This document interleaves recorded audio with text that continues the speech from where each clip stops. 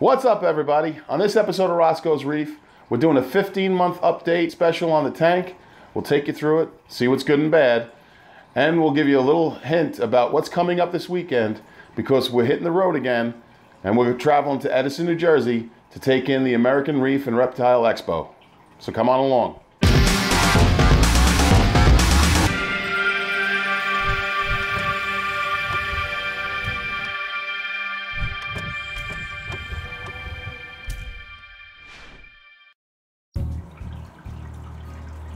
Okay, so as I said, the tank is 15 months old and we've gone through a little changes in the last week. What we basically did is we moved the zoa colonies that were over on the left-hand side of the tank and put them in the garden. What has happened now is all the zoas are starting to fill out, get more extension, and really starting to grow into a garden, into a real nice garden. As you can see, the pallies are doing really well. The colonies that were on the left-hand side of the tank, I put right here, and they seem to be enjoying their new location. The heads are starting to extend now. You can see on this one right here in the middle, it's stretched out really far. We haven't lost any of the eagle eyes. In fact, we've gained more, so maybe I beat them and I'm now starting to grow them. The Fungia plate, since I put it here, right now it's not showing anything, but I'll put in a clip right now that'll show you some early morning shots of it where it really fills up and triples in size.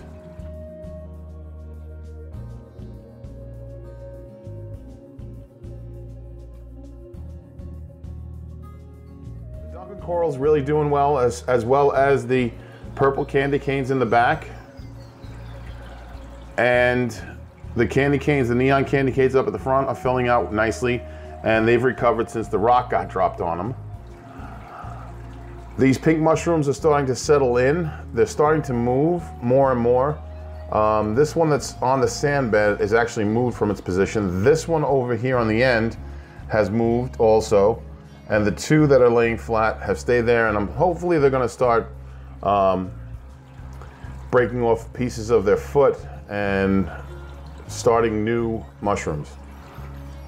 The purple digi still going strong. The red digi is coming back. These ends are coloring up a lot more. The camera doesn't pick it up, but they are getting more color, as this one is also. This little shelf over here has become like a natural frag rock. As you can see, the fish have totally beat up my Hollywood stunner.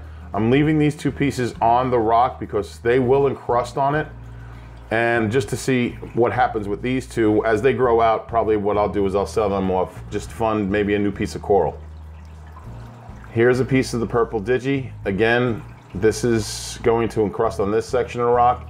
And what I'll do is likely go in there with a bone cutter when it establishes itself and gets polyp extension like the mother colony is, and also sell that off as well. Moving across the tank, the encrusting green Monty and the pink Setosa are doing well. They're very slow growers, but the green encrusting Monty is starting to push its way down and up. So I'm looking forward to seeing more growth out of that. The red Monty is starting to grow more. There's more and more of a growth ring happening around its edges. The torches are doing well. Here's a torch from Coral Lust, and the monster torch from Worldwide Corals has really started coming out.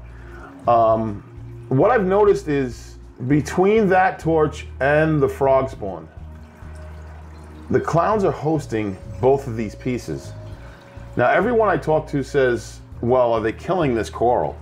And it's just the opposite. It seems that since they've hosted these corals, that they've only grown. So there may be something to the fact that with them hosting it, they may be feeding it regularly and expediting their growth. The hammer coral's doing well. The anemone's a little shriveled up, but he's doing well. He does come out, so I'm not worried about that. The pagoda coral is looking really bad.